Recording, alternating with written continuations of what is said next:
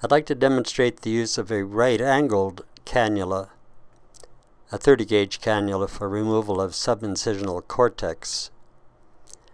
When the paracentesis is close to the main incision, can't use the curved cannula that I've demonstrated before, but this right-angle cannula allows one to get even through the main incision the sub-incisional cortex.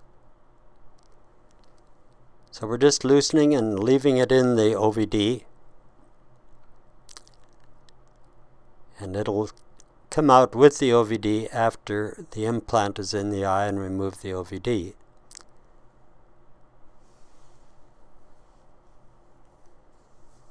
This usually does remove enough OVD that you have to add more before putting the implant in the eye.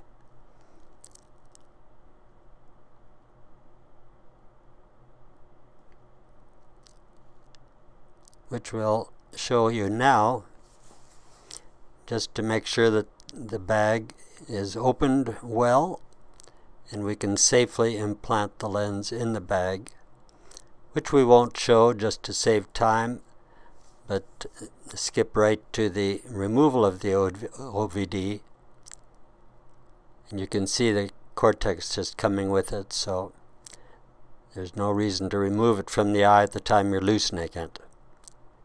Thank you.